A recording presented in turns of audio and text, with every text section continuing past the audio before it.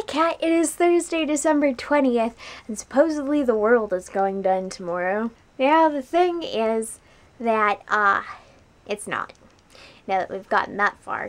I'm really sorry I didn't upload a video for you last week, even though you probably wouldn't have been able to watch it because I was dealing with final stuff, and even a week after my finals started at UNR, not TMCC. That was over a week ago. My brain is really melted. I'm semi-convinced that my finals have caused holes in my brain, also known as lesions. Also known as some really fucked up brain damage things, depending on what part of your brain it's in. How cognitive neuroscience has ruined me. I don't understand how this happened, but I got an A in that class. I only read 2 pages in that textbook of the first chapter, and then I never looked at the book again.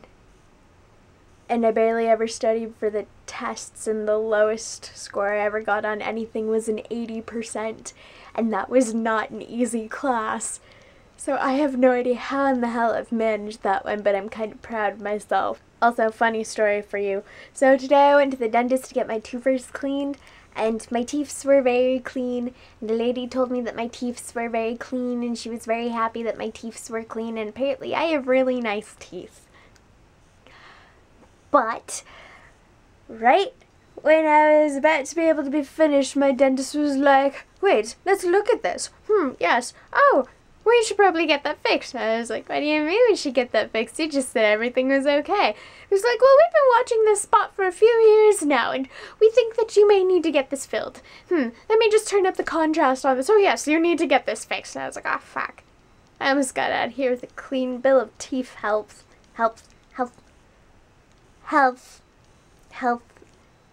It sounds weirder the more I try to say it.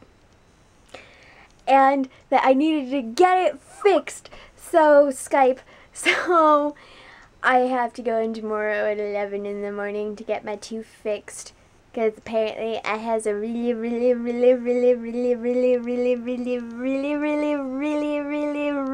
tiny cavity. But it's about to enter my dentin, and once it gets past the dentin and it goes into your inner tooth, as the lady said, they explode. And I don't want any cavities exploded in my mouth, because that shit sounds god-awful. Seeing as my brain is fried, as is my body, because it's got a few months worth of stress to calm down from. I'm really tired, so I'm gonna go to sleep soon.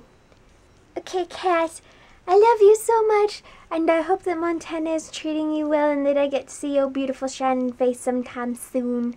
Like I said, I love you so much. Bye!